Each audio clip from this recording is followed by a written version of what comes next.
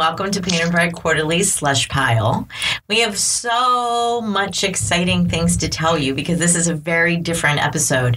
Remember those after-school specials that were always a very special, or the special episode of this or that? This is a really special episode for so many reasons. We've had guests before, but we've never dedicated an entire show to a guest in a particular topic, and we're doing that today.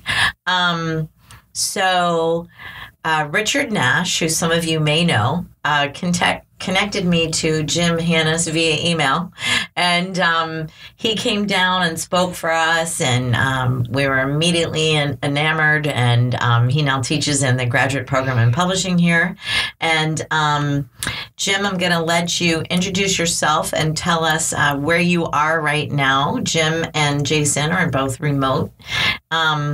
So tell us about you for a sec, Jim.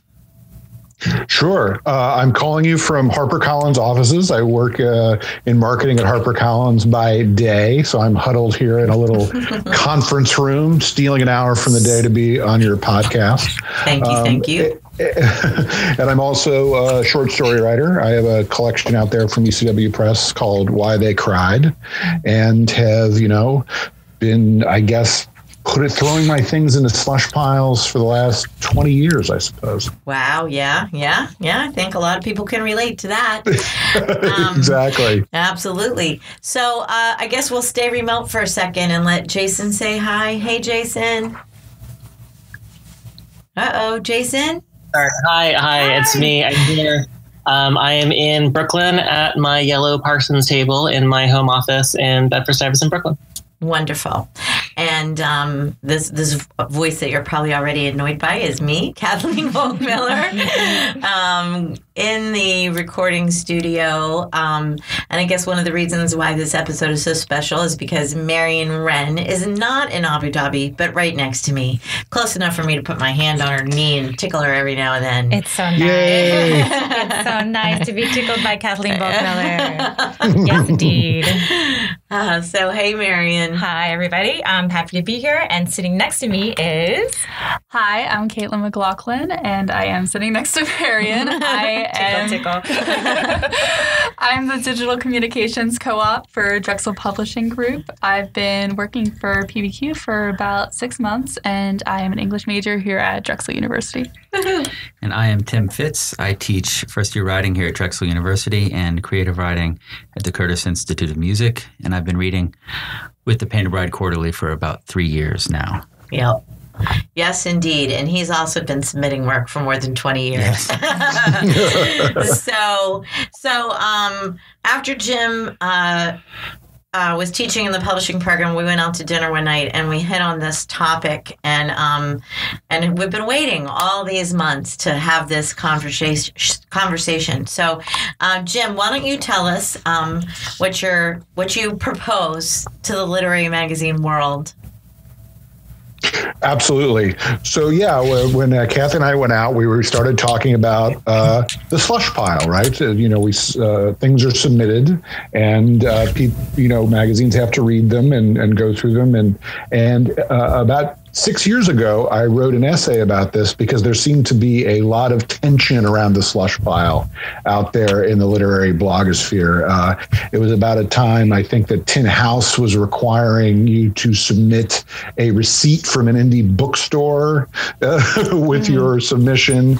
And there were some other magazines that were out there that were charging I thought pretty outrageous reading fees, which were suggesting to me that the economics, and I mean that not just in a financial sense, but kind of almost the labor, the exchange of value that went into the slush pile was kind of out of whack. Mm-hmm. So, as I kind of said in my introduction, I'm a writer, but I've also worked in marketing for a long time. So I hear the siren of Silicon Valley thinking, which is always like, well, with new technology, are we still working on old assumptions that we shouldn't be working on? So I wrote an essay called Let's Kill the Slush Pile, based on kind of looking at whether it made sense to still have the slush pile.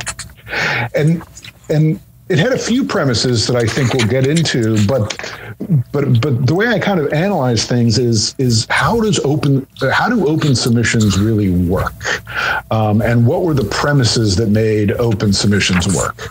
And I think that a writer, when they submit to a literary journal, can get three things. They can get feedback. I think traditionally that's something that they would expect to get. They can get an audience. In other words, that in a world before the internet, I really needed to get something in a journal that had a circulation for basically anyone outside of my immediate family to see it. And then, and then finally, you get certainly some reputation credits. For it to sound very geeky, right? So, such and such a magazine approved my work, and they liked it. Right. But is that what they need now anymore? Because they don't really need literary journals for audiences. In matter of fact, I think a lot of people have bigger Facebook followings than a lot of journals have.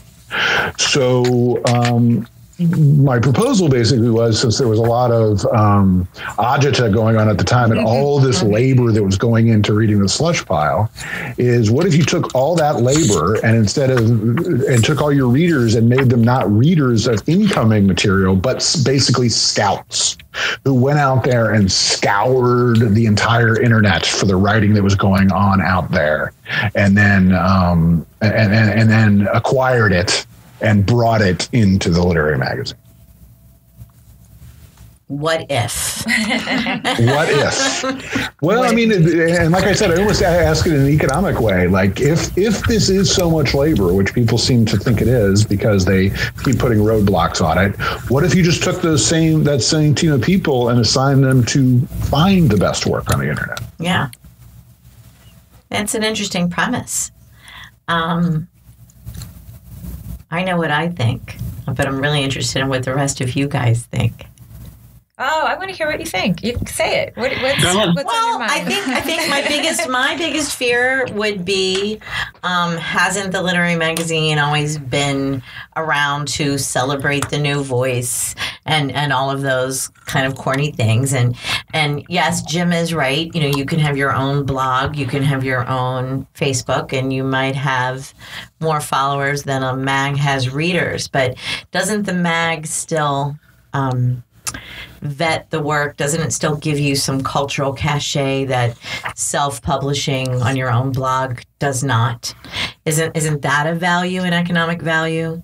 And what about those people who don't have the wherewithal, energy, know-how, smarts, whatever we want to say, to put up their own work somewhere else? Right. Like, what happens to them, those new voices that were celebrated in lit mags? Right. I mean, think about just even Painted Bride Quarterly. You know, we love to celebrate how many people we published who are now famous in our microscopic literary world, but famous. You know, we have a list I don't think we should maybe get into right now, but we're proud of having found authors who then hit it big. Yeah. So that's what I think. Yeah. So I this is Marion again, and I think, Kathy, put your finger on something. It's like the literary magazine wouldn't change with Jim's model here, right? Like, the lit mag is still conferring legitimacy on the people who are published in the lit mag, right? Okay. Exactly.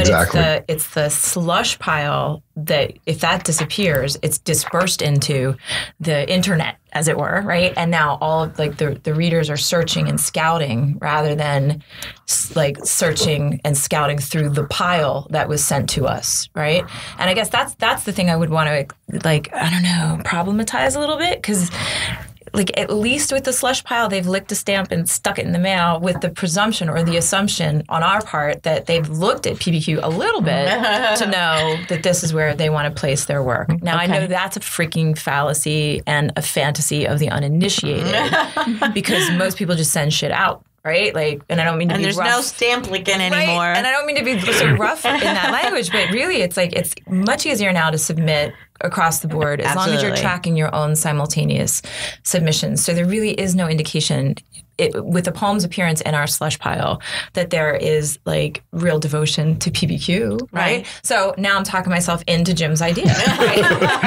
No. I mean, it's exactly what you're saying. Is that I think that when you actually had to lick a stamp and send in a self-addressed stamped envelope, then submitting to PBQ was probably a higher predictor of compatibility with PBQ than it is now. Right.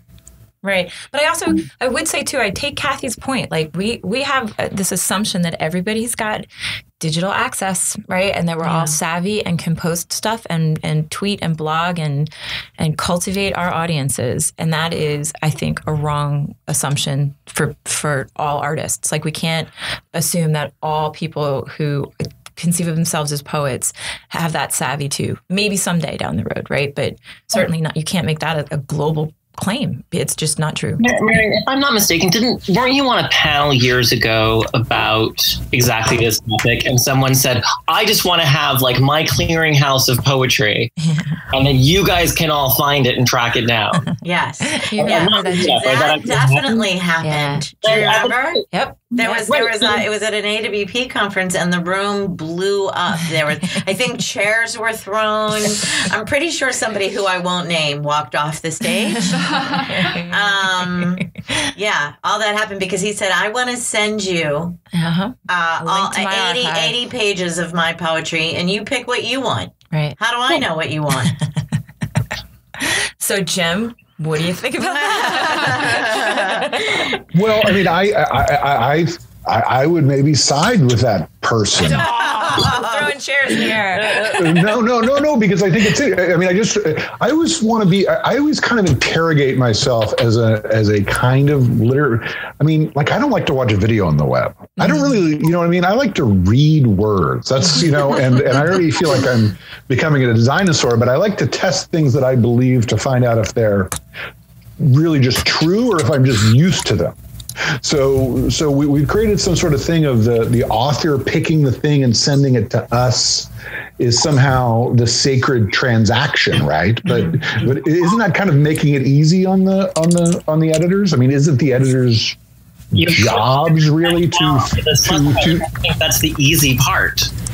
I mean, if you think it's easy to sit down with, like 100 or 200 or 300 manuscripts that people have sent you because they think that you're really going to care about them, then, I mean, I think it would be a much, if we're just talking about, I'm going to find who there's buzz about. And so we'll just Facebookify this and we'll say whoever can get the most followers gets the most attention. I mean, to a certain extent, that's already what happens. But now, like that person who's working away, without a lot of recognition, who is trying to break in, you're making it that much harder for them because now you're saying they're never going to get read, right? I mean, as long as there's a slush pile for a young writer or a beginning writer or an older writer or an unrecognized writer to keep sending to. And this is why I'm so frustrated by submission fees. That person at least knows they're getting read. They at least know that to some extent it's not rigged. And you would basically be taking that away. Yeah, I lived that for a long time, Jason. When I was living abroad and writing and, just stuck in your hole trying to crank out stories. The slush pile was all I had for a long time. And the idea was just make it in there, get it into the right people's hands, and then build from there. That gives you credibility as a teacher. As a writer, it's so shameful when you're a fiction writer and you don't have any publications. And the other thing is to build on that a little bit, as a teacher, about half of my students crave the physicality of paper. When they read stories, they like to have either the printed copy or the copy itself, and they can't read on a screen. And I know the world's changing, but I think that's half of my best students. And I believe that the research, and I haven't done the research myself, I just keep hearing it presented at different things that I go to, shows that students prefer to read on paper when they're doing engaged and focused long-term thinking, and that reading on paper continues to kind of activate more parts of your brain and increase focus, whereas reading on screens, like when I read Facebook, if someone has an update that's more than, like 50 words, like I'm not reading it. I just keep going and look at pictures. That's how I feel too. Even as an undergraduate myself now, I feel like I can't focus as well if I am just staring at a screen all day. It's easier for me to actually write down my annotations, to actually have the physical book or the physical printout. I think that that's always something that's going to be around regardless of this digital age that we're in. But with that being said, I really like, I think it's important to take a multifaceted approach where I really like Jim's idea of scouting things. So I like to go look at literary magazines and find stories of people who that I connect with, and then look at their bios and Google them and then reach out to them. To only rely on a slush pile is also, I think, impractical. But if I'm actually very proud that another journal that I work at, the Bellevue Literary Review, I take almost exclusively from the slush pile. And, a lot of people assume that everything is solicited and people assume that it's rigged against them. And in a lot of ways, I feel very frustrated because I know that the people who are the most frustrated with the editorial process are the people who I'm saying are the best served by the slush pile, because they're the ones with the lowest chances. And I get solicited frequently for work. And I understand that solicitation happens, but all of that is happening, and taking away the slush pile is just kind of removing a way for people to get in on the ground floor. All of the stuff that you're talking about where people are like, oh my God, that poem was really exciting. Like the Max Riethe poem in the New Yorker was a really great poem. And, I'm sure he's being solicited left and right now. That doesn't mean that you should get rid of the slush pile. But let me state it a slightly different way, which is that the slush pile is out there. I mean, we're not getting rid of the slush pile. It's just not coming to your inbox. I mean, there's an endless stream of smaller and smaller journals. I mean, I don't have a good answer for somebody who's completely disconnected from the internet. But there's certainly, and I'm not talking about just Facebook education, but there are there are so many tiny literary journals where people are slaving away. And it seems to me that it should be at least some part of the curatorial function of the upstream curators to go out there and find the gems. So the slush pile exists. We're not getting rid of it. I mean, it already exists and is accessible to everyone. Right. And so at the end of the piece that you wrote, right, your last line is... Wasn't your piece called Let's Kill the Slush Pile? Yeah, but the last line is... Well, I mean, I'm being clear. Slush pile, right? Long live slush, right? So death to the slush pile, long live the slush. Right? Like, so I get it, right? Like that we are caught in this like torrent of images and torrent of information. We are in that flow, right? So it's sort of just like reconceptualizing the slush pile as being something within the magazine to being something external to it. Right, that it's out there, that it's navigable and searchable. Right, right. Slush is out there. Slush is out there. But you're not going to have your own pile. Oh my God, we're buried in. I mean, and that goes into the two other things that I made in the piece, which I think are getting even more true. Is that there used to be two premises that were considered holy 10 years ago, which is if something is available for free, people won't pay for it. And here's the one that's if something is already online, people have already seen it. Right. Which is, I think I've actually kicked around the idea of a blog that would be called The Gatekeeper. And all I would do is find things online and pay people $500. It'd be like a MacArthur Genius Grant. And I would go, I liked your thing. I'm going to give it $500 and I'm going to promote it in my curatorial system. I think you should talk to the people at LitHub and tell them that that's what they should do too. Right? Like aggregating what is the best, right? But then like kicking some money back to the author, right? Is actually pretty great. Yeah, no, well, that's the interesting part. That needs to be fixed because now we're in a model where we curate but don't pay.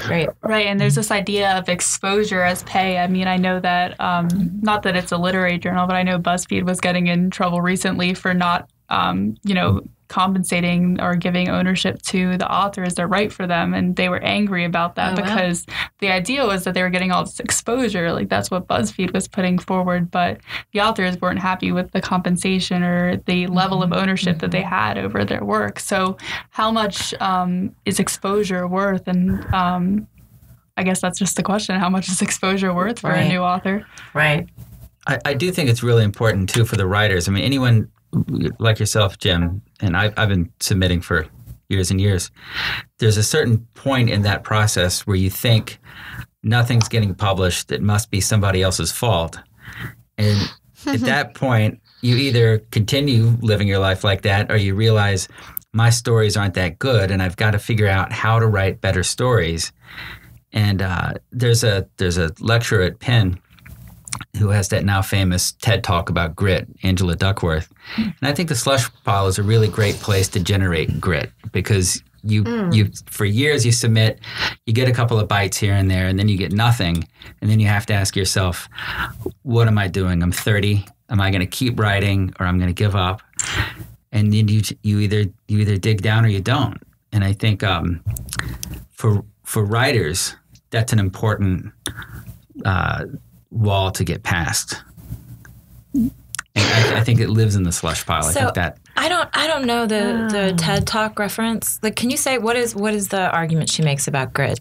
she's talking about how grit can overcome intelligence, basically. Oh, interesting. Right. So, perseverance is a more necessary quality for success. Right, like a moderate amount of intelligence. So, but that goes back to something I think that Jim talked about a moment ago, which is the quote, the sacred transaction right here, right? The sort of upflow, right? People submitting to the magazines, and that's the transaction. And I wonder about removing the mechanism of the slush pile inside of a magazine completely takes that element of grit or the mechanism for developing grit out, because if the slush pile lives outside of the magazine, that's just a passive, the writer keeps writing and then it's on the editor to do all the active work of recruiting, right? And soliciting, right? So now the writer is in a much more passive position rather than being persistent or envisioning and being sort of mindful and intentional about where they want to be published.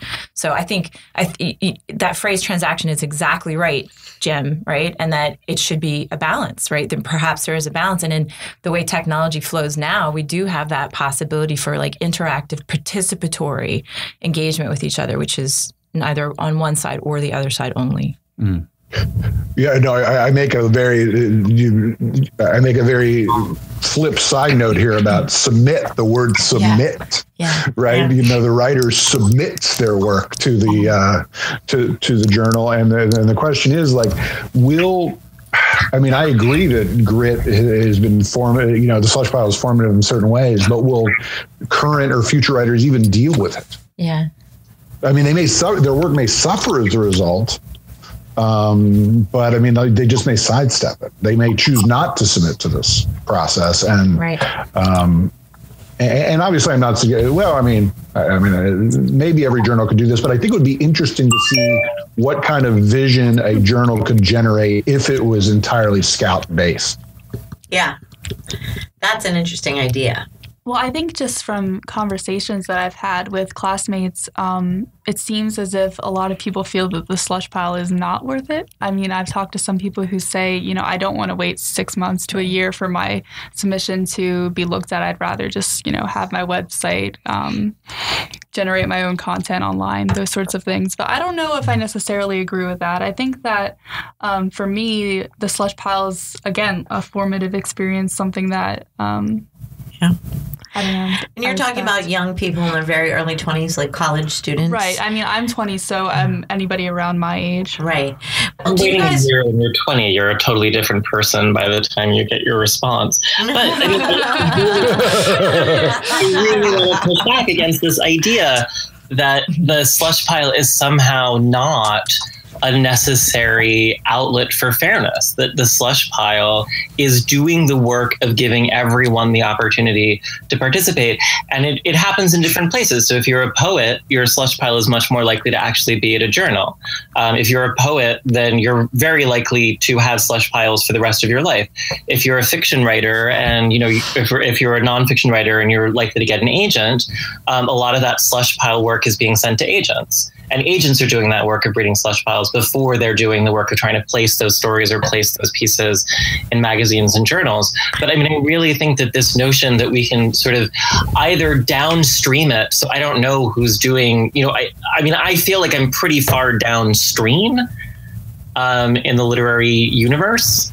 But I think that we have to talk about the slush pile as a fundamental valve for fairness that lets everyone participate, whether or not they're ready to participate, whether or not they should be sending work to the slush pile yet.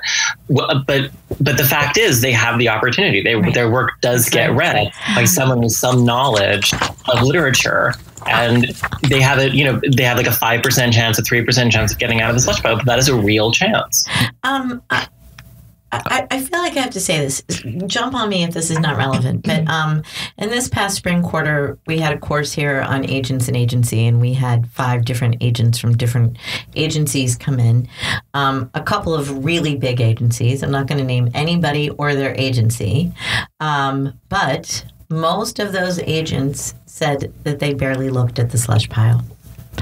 And they did what Jim's talking about. They scouted. Mm-hmm. They found authors on Instagram, lit mags they trusted, word of mouth, other authors on their list. There was one person who only reads the slush pile on her phone in transit and knows that means she's not, as thoroughly absorbed. You know what I'm saying? Mm-hmm. So, I don't know. Is that a relevant thing to bring up right now? Then that's agents, not lit mags. But it's kind of interesting to all I think it is relevant. I mean, I think it's totally relevant. We work with a lot of book clubs. We read, popular novels. I bring a short story or a poem into those conversations, and some of the participants in those book clubs would get, angry at me because the poem is, quote, hard, and I have air quotes here, right? But it requires a different kind of time and attention than ripping through a big novel, right? So I think an agent looking for a novel that would be a mass seller has a different motive, perhaps, than the literary magazine editor who's looking to catch attention, focus that attention for a smaller. One of these people. I think as long as your only goal is to make money, and if you look at the people who've been scouted, the people who have these enormous Instagram followings for their poetry, they make Rod McEwen look like Walt Whitman. I mean, these people, it's garbage. It's people that would things. It's like Maddie Stepanek who want to consume it and spit it out. The people who've been really successful, it's all pornography. That's the title of the episode. No, I'm serious. Twilight is not Twilight. 50 Shades of Grey, right? I mean, it's just fan fiction. I forget the woman whose erotic novel just got her a 6-figure deal that she started on Wattpad. But yes, as long as your only value is money, then let's get rid of the slush pile. Mm-hmm. Well, the agents I'm talking about weren't only popular novel people. There was a literary agent also who did the scouts and solicits. Mm-hmm. So anyway, Kathy, I would take that up. I mean, I think that the slush pile is what allows people to say that there is access. But I think it eases the work of actually having to make sure that there is that access. Yeah, because things don't really go through. I mean, in the piece, I compare it to the Republican American dream, right? Yeah. Where you could end up being rich. Everybody has equal opportunity to it. But in fact, you really don't. And you kind of start to feel that when the places that have inherited this idea of the slush pile as a kind of democratic institution start instituting things like send in a receipt or something that are really kind of show a real resentment towards their submitters.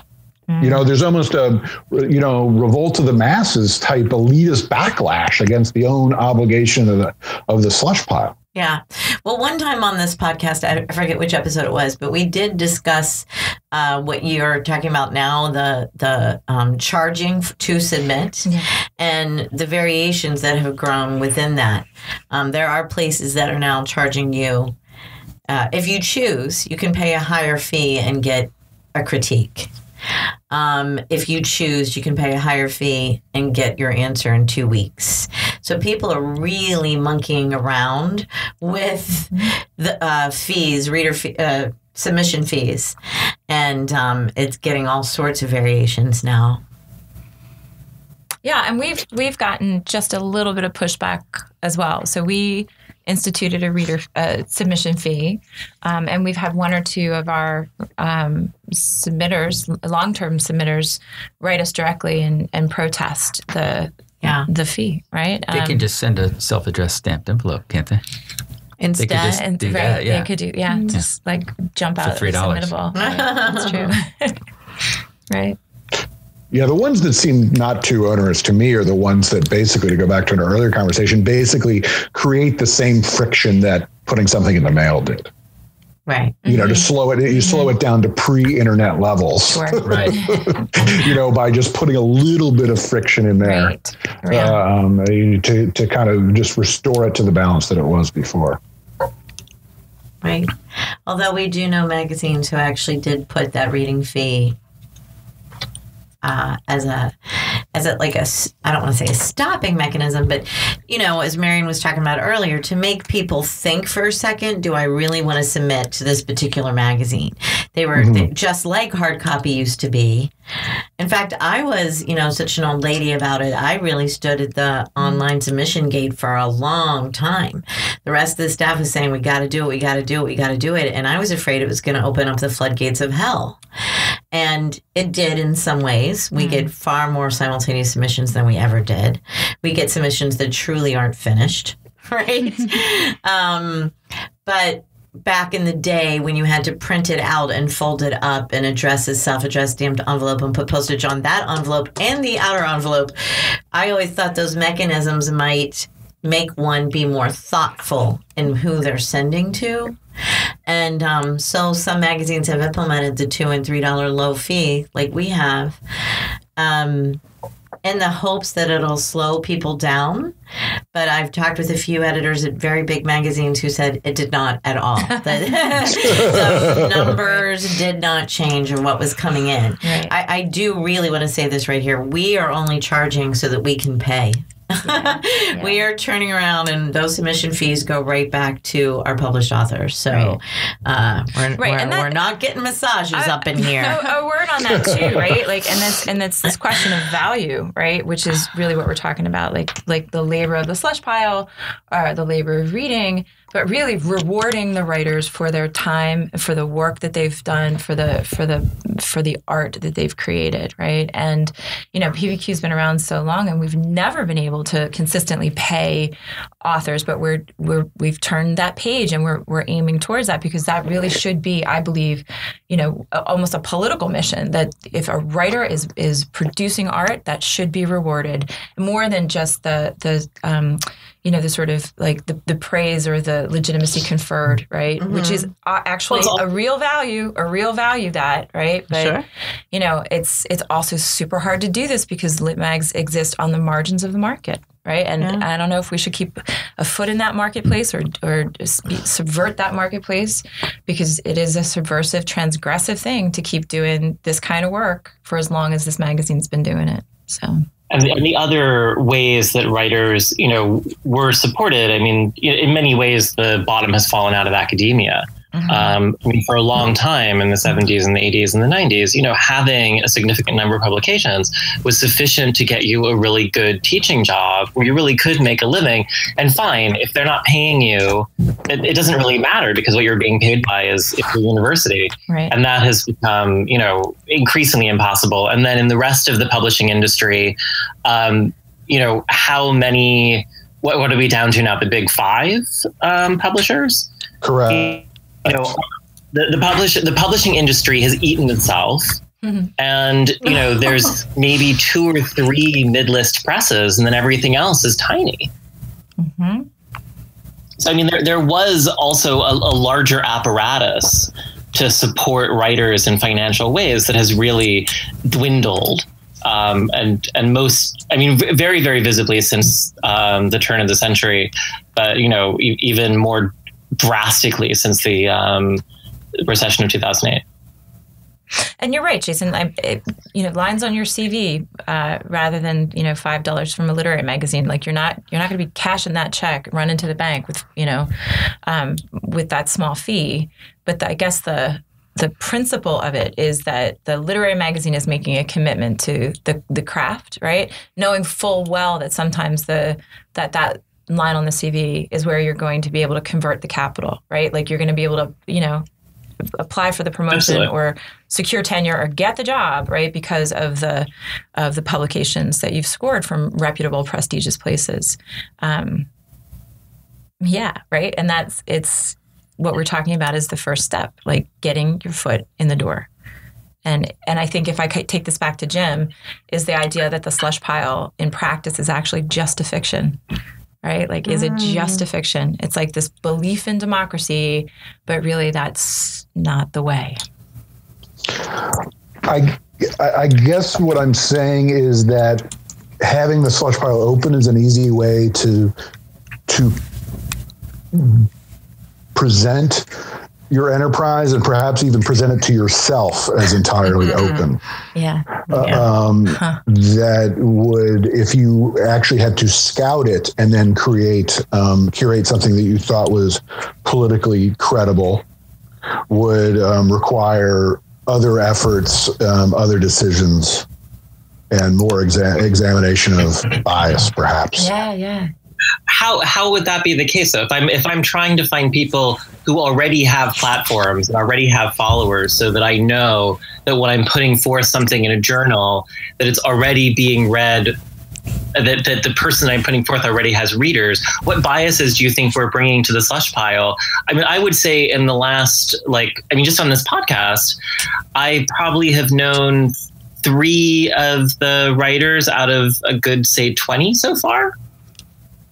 I mean, what bias do you think we're bringing? I wouldn't say scout on the basis of popularity. I'm saying get out there and find the best work on the internet. Right. I'm not saying the most popular work on the internet. I'm saying, don't, just because somebody raised their, the fact that they raised their hand and said, you, Tin House, I would like you to look at me, is probably going to be a narrower group of authors than if you made it your mission to find the underappreciated works that already exist. And how will that ever be as broad as a slush pile? What do you mean, how will it ever be as broad as the slush pile? You don't think the entire internet's demographic doesn't totally outstrip the demographic of the people that submit to Tin House? So every morning I would just get up and I would Google poet. I mean, I think that I'm challenging you to figure out how to do it, but I think that it's a challenge that curators have to do. No, I mean, there are reporters that make it their business to learn what's going on, and you go and you read the tiniest magazines you can find to find the truly genius work that I'm sure is out there and overlooked on the internet right now, instead of just taking it out of the people who got their MFAs and know how to submit to the slush pile. But aren't we the small magazine? Aren't we that there are smaller magazines. Oh, no. Are you kidding? PBQ in this world. I mean, I'm talking about there's so many tiny blogs, little poetry about people putting out their poetry. I just think that I still think it's just too gatekeeperish to say, when you've gone to Poets or whatever, Writer's Digest, and found our name in this esteemed thing and then submitted to us, then you are ready to be recognized by us. I'm concerned about who is going out and looking for work on the internet because of, I don't know, let's say diversity of voices. Because diversity in publishing is such a big issue, I'm wondering who decides what's important to read or what we want in our magazine. I guess that's what I'm asking. Well, I guess Can I take issue with something that came can I go back 3 comments? But the idea that we as editor, because I get very upset when people treat editors as gatekeepers rather than as curators, and thinking about us as kind of sitting in a room and be like, oh, hello, wonderful author, we give you our imprimatur, rather than actually saying, wow, we're really excited by this work and we want to share it with our readership.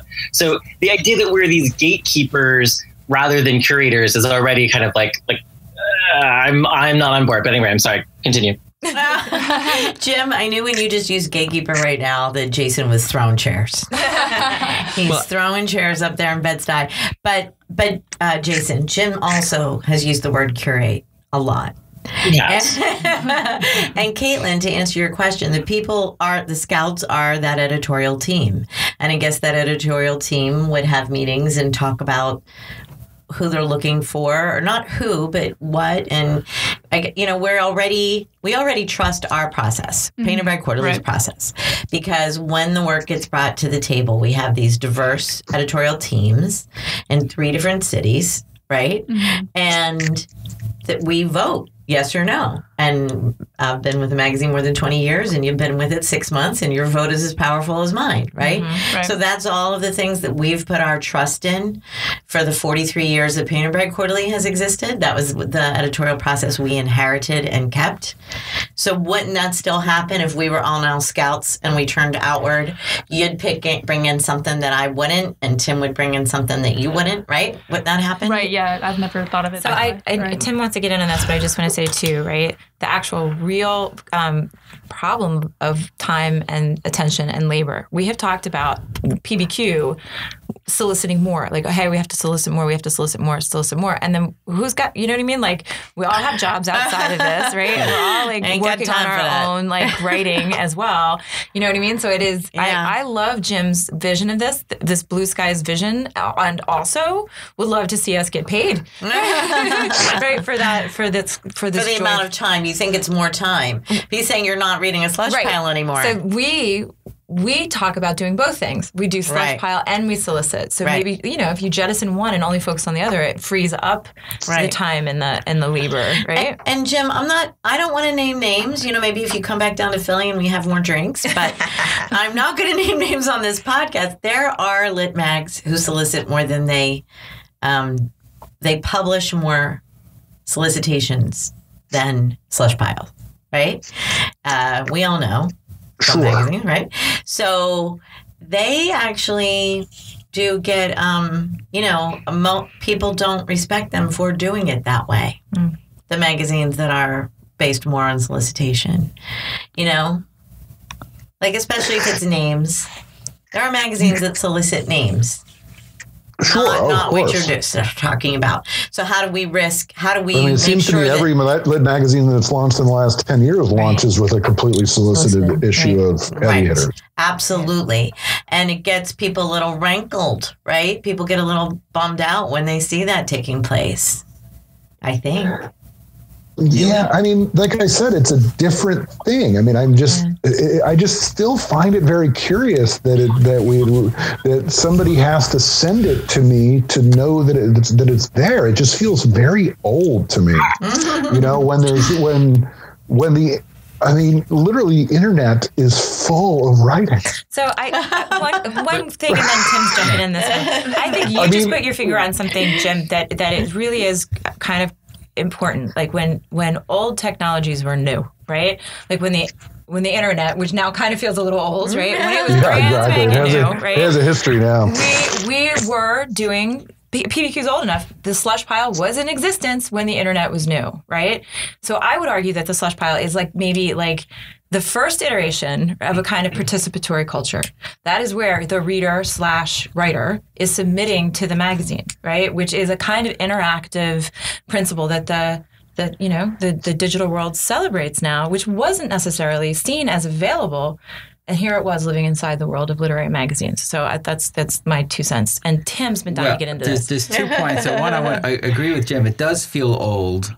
And sometimes it feels awful reading the slush pile for days and days and days. And you feel like it's never going to break loose and you're never going to get anything. And then you get Clara Fang. And then you get Terry DeBoe's raccoon story. And suddenly...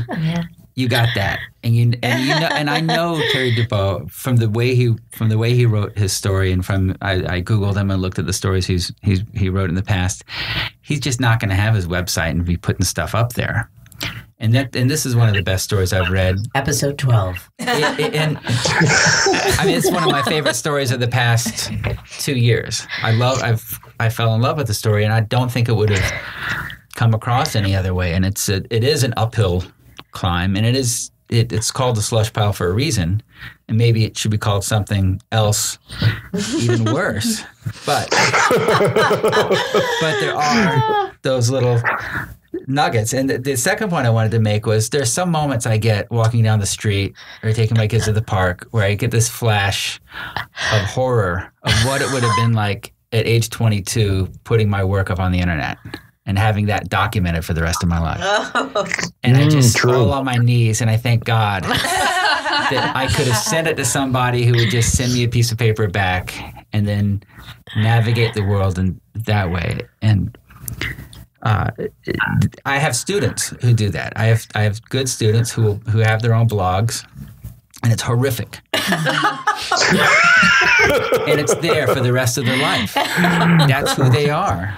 I often feel that way. I have my own blog, and I hesitate to put content out there because I worry that, in even 2 years I'll look back on it and think, oh God, why did I put this up here? Yeah. Your girlfriend says you like it. There for the rest of your says, life. You think it is. Ask Dennis Cooper how he's doing getting his stuff back from Google. I mean, frankly, this idea that everything sort of stays around, it doesn't. I mean, if you're just putting up stories that anyone else is reading, you can take those down and they'll be gone. The worst ones, will stick. That's just how it works. The one you wish would disappear stays, and the good ones, it's just seems like how it works.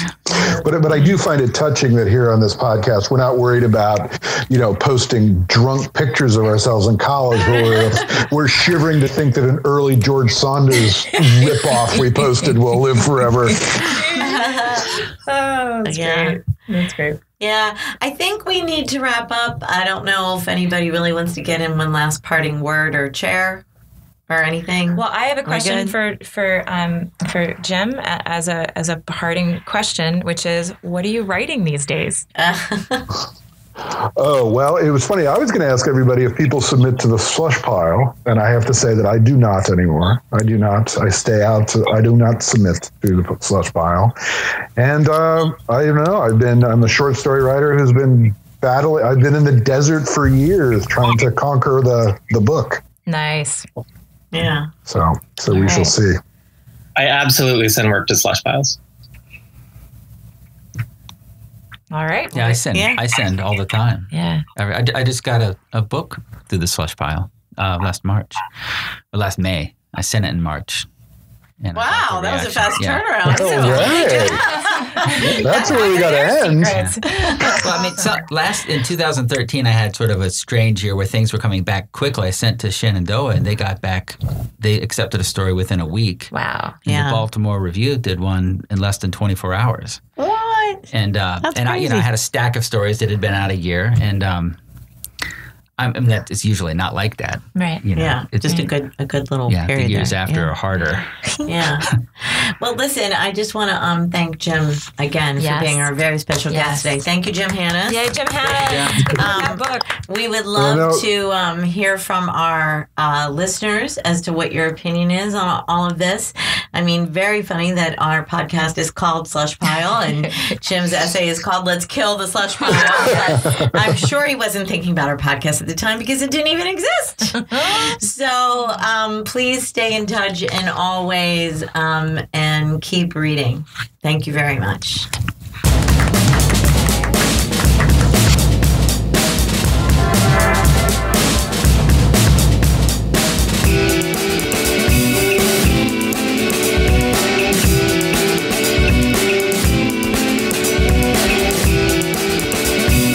This podcast is produced through a joint venture of Drexel University's Office of Information Resources and Technology and the Painted Bride Quarterly magazine. This podcast is the property of Painted Bride Quarterly magazine. All rights reserved.